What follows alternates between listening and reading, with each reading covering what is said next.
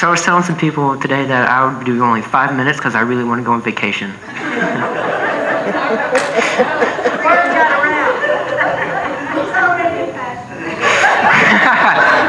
No, I had a Ray last year when I first started. He was saying, "Hey, Pastor." I'm like, "No, don't call me that, please don't." And then I was talking to Jeremy once. I told him, Ray was joking about me, and I'm like, "Yeah, not a pastor, but I would say I'm a pastor in training."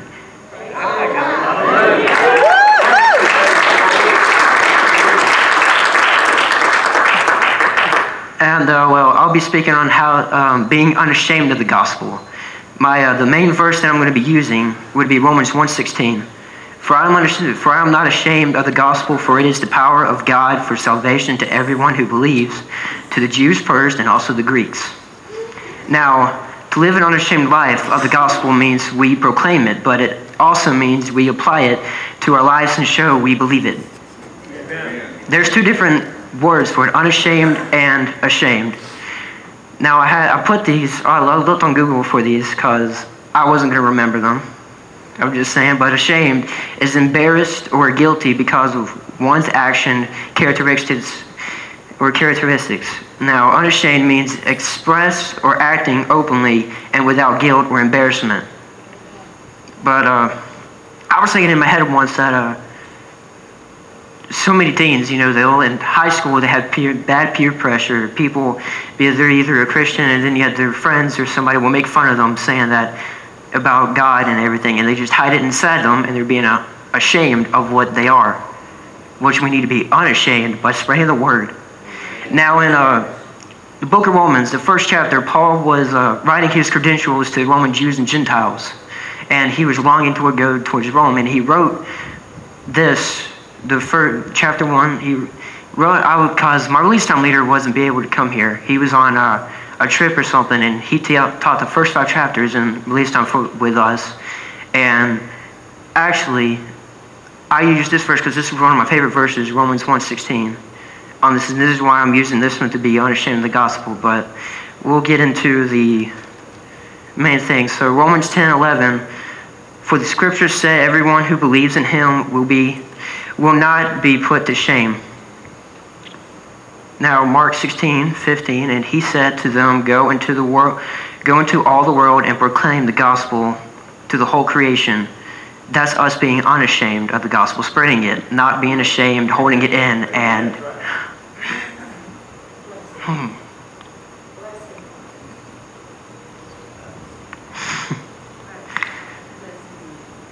but not being ashamed of what we are, basically. Now, Acts chapter 9, verse 3 through 6. Now as he went on his way, he approached Damascus, and suddenly a light from heaven shone around him, and falling to the ground, he heard a voice saying to him, Saul, Saul, why are you persecuting me? And he said, Who are you, Lord? And he said, I am Jesus, whom you are persecuting. But rise and enter the city, and you will be told what you are to do. Now, I had to look on stuff to find these scriptures, different things. I was looking on Google, looking up different verses for being unashamed of the gospel. And really, I had this Bible app on here that I put unashamed, had one, and then ashamed had a whole bunch of scriptures down a list, and I found some of them that I thought would be good for me to use. And really, I don't have a lot of examples. I only have like 2 of being ashamed. Now, it was Jonah and the whale. He didn't want to go to what was that city? He didn't want to go to Nineveh because the people were murderers and everything, and he didn't want to go there, so because he thought he was going to be killed. He thought they were going to kill him, and I wouldn't say that was basically being ashamed. He was just, I'm like, no. He didn't want to be killed and everything, but he was being ashamed of what he is because he thought that they would be persecuted, so then he flew, got on a ship, and then you had basically, the story of what happened there. And he finally became, and told them everything. So and I saw on Acts chapter 9 how Jesus was saying, why are you persecuting me? Saul at the time was Paul. Before he actually became it, he was actually Saul. if I'm not mistaken on this, but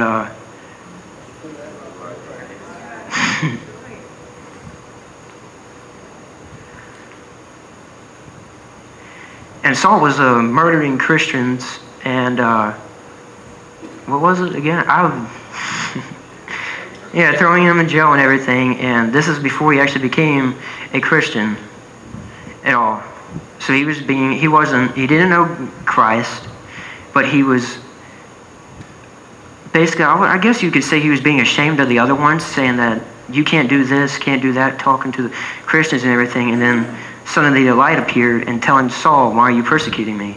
And then he finally became this, and now Paul is his name. But in Romans, he went by presenting his credentials, he went by the Apostle Paul, because, and this is what I've learned and released on that, Paul was a common name back then. So, and while he was writing this, the Roman Jews and Gentiles were just able to come back into Rome because they got kicked out of it because of who they are and everything. And he was writing because his mission was to spread the gospel and actually just spread the word.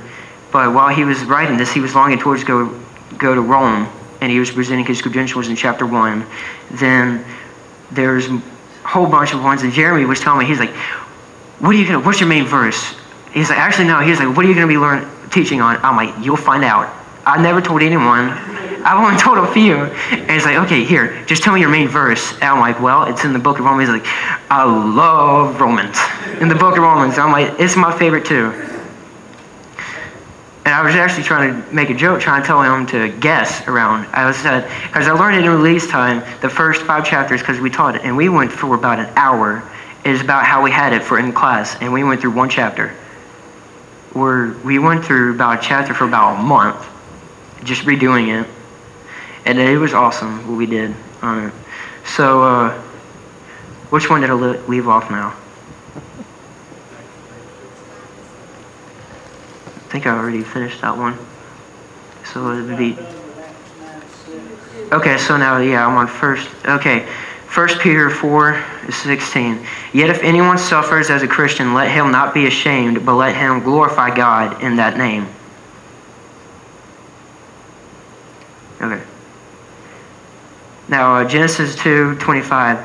And the man and his wife were both naked and were not ashamed. This was talking about Adam and Eve in the garden because they never had clothes until they ate out of the tree, which the serpent, which was Satan, told them to, and then God didn't want them to. But after that happened, they sinned, and then they noticed that they were naked, and they hid behind bushes because and then I don't remember the whole story about it, but they actually became ashamed of what they did, and they just that. Then now, 2 Chronicles 7:14. If my people who are called by my name humble themselves and pray and seek my face and turn from their wicked ways, then I will fear from heaven and will forgive their sin and heal their land. That's being unashamed of the gospel. Now 1 Corinthians 6:9-10. Or do you not know that the unrighteous will not inherit the kingdom of God? Do not be deceived. Neither the sexually immoral, that's talking about the ashamed there. Like, one thing you can do, I forgot to say before I started this too. Like most teens, they'll say one thing and they'll do the other. Most of us here used to do that. We'll come to church, and now my release time leader told his testimony to me. Actually, the whole entire class. He was saying that while he was about in his teenage years to mid, 20s, he used to go to church. He asked like this big Christian. He'll go and be like, knew all the verses and everything. Then he'll go and do the wrong thing with his friends, because of peer pressure and different stuff. And he actually, what he told me once, he lost a friend in a car crash, but he kept. My release time leader's name is Justin. Well, his last name is Barthelmess, but we call him Coach Bart sometimes because he's the coach of the football team at the middle school that I used to go to. But during this, he was saying that he lost his friend in a car wreck, but he kept his, relationship with God to himself. He didn't want to share it to anyone else. And that's how some of us are at first. We didn't want to bring it to to them, because some of us are either ashamed or we just want to keep the relationship. We don't want to give it to anyone else because we think it's just ours than it is anyone else's. But he lost a friend, and he, not knowing either, he could have, and he has to live with that now, which is hard. Now, so now let's go to, do not be deceived, neither the sexually immoral, nor, what does it say up there? Yeah. What's the word after nor? Idol? Okay, idolaters, adulterers, nor adultery. We'll go next, okay. Nor men who practice homosexuality, nor thieves, nor the greedy, nor drunkards, nor revilers. I should have read this before I did this. Nor swindlers will inherit the kingdom of God. Now, most of y'all know I always go upstairs and do the computer and everything. And I was joking with, I was telling my parents, and then I was telling Ray, I'm like, I should just be upstairs, just walk up there and just preach from there. And then Jeremy saw me, and he was saying, it's going to be a word from heaven, isn't it? I'm like, pretty much. I don't like no one doing the computer except me. Thanks for doing it, Brian. Because I'll tell you one little story about how I got to do it. So maybe you don't know that John's mom passed away. I don't think Diane was about going to make it to the funeral to do the computer, so Wendy asked me Sunday morning if I could do it for the thing. And I'm like, yeah, okay. So I did the little screen, showed pictures of her and everything, and I started doing that. And then Dad came up there a little bit later. He's like, hey, you want to know a crash course of how to do this so you can do it Sunday night? I'm like, okay. I got nothing else to do, so I mean, better yet, just sit there and sitting there. So I started just doing that. I've been doing it ever since. It's fun. And then I think it was last week, Dad had to go sing somewhere, and I'm just up there. Right after they left, Dana looked at me and she's like, "Play some music, please." I'm like, "Okay." So I was this is before we came here. There was an old church we used to go to, was the Liberty Ministries, and I was maybe 6 or 7. My uncle did the sound, was in the sound room, always controlling the sound, and I always stay up there, used to. That's before I wasn't allowed to go up there anymore. I didn't do anything, they just didn't want people to go up there. So I used to watch him, how he did it, I kind of know a little bit of it, and I had to play around with some CDs on it, and there was this black Christian choir, I guess you would say, me and Miss Dan would listen to it. We only played one song. It was just a live version, and live versions ain't that good to me. I'm like, I paused it, and I'm like, I got to do something else. And then right when I paused it, Miss Dan's like, could you play something else? I'm like, yeah, okay. So disc 2, that was disc 5. So disc 2 and disc 3, I didn't know at the time, was instrumentals. So I'm looking at them, and they look both the same, and I'm looking at them, I'm like, phew. What do I do? So then she's like, play or disc 2 or something, I think that's instrumentals. I'm like, okay. So I started playing that, but thankfully, actually helping out with my uncle paid off. During messing with it, so during prayer, I'll put some music on or something, and I'll turn it up the volume a little bit. Thankfully, there are tape. There's like tape right under the things that says which one is which. I'm like, okay. And the computer one, for the volume of that, I was trying to play something because Dad wanted me to play something once, and it didn't work because the thing was off. I didn't know it, so I had to run downstairs, go to Wendy's office while she was putting the word from, I don't remember who was preaching from the night, but she put that, trying to put that on the computer, and she's like, there's a button you got to press to turn it on. I'm like, okay. I run back upstairs, and I turn it on. So I'm learning some stuff still up there.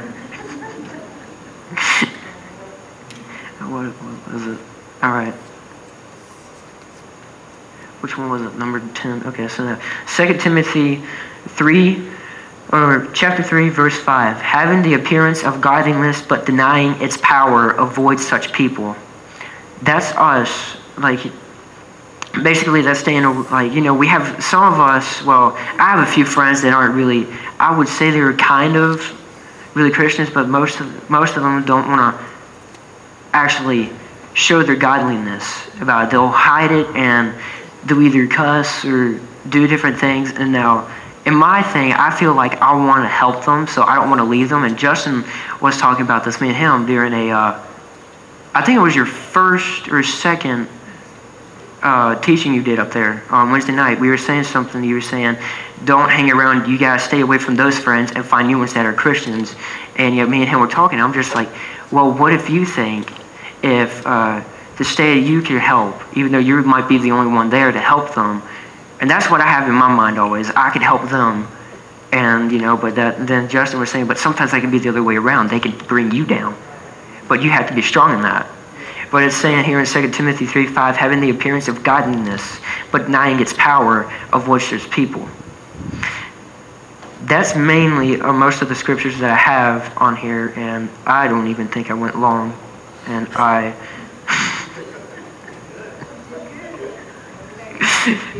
my first one I talked about on how we can use our gifts for the glorification of God. And I could help you on yours after we finish finish John.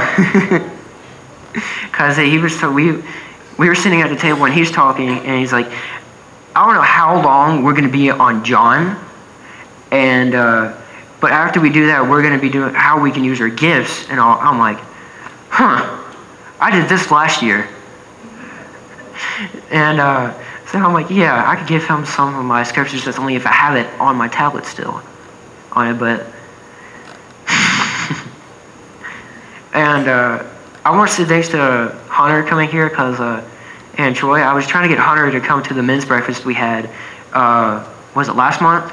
But it was the weekend of Father's Day, so he spent time with his family and went camping and all. And he said, I told him, and then I'm like, I really want to see this guy because I haven't seen him in a long time.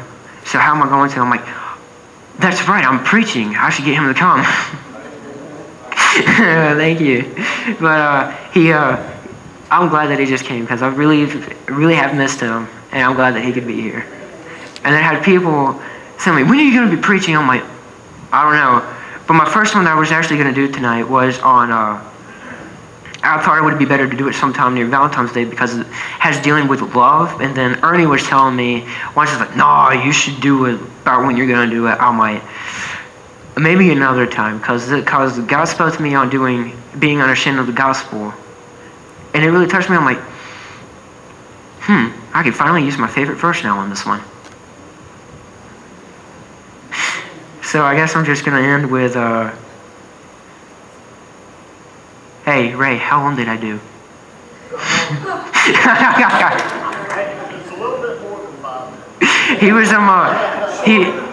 was joking with, yeah, I'm not long-winded. He was joking with me last year.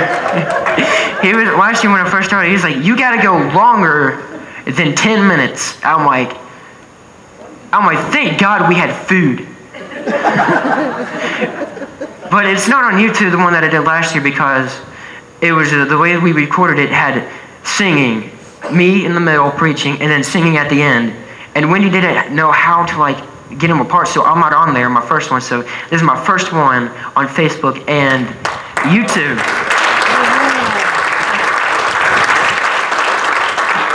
Now there's a few people that didn't get to come, but they said, oh, I'll watch it on Facebook, and I'm like, okay. At least you're watching it. You're doing good. Yeah. But I'll end it here, I guess. Romans 1:16, for I am not ashamed of the gospel, for it is the power of God for salvation to everyone who believes, to the Jews first and also the Greeks, and also to the Greek. Amen. Well, that's it. For now.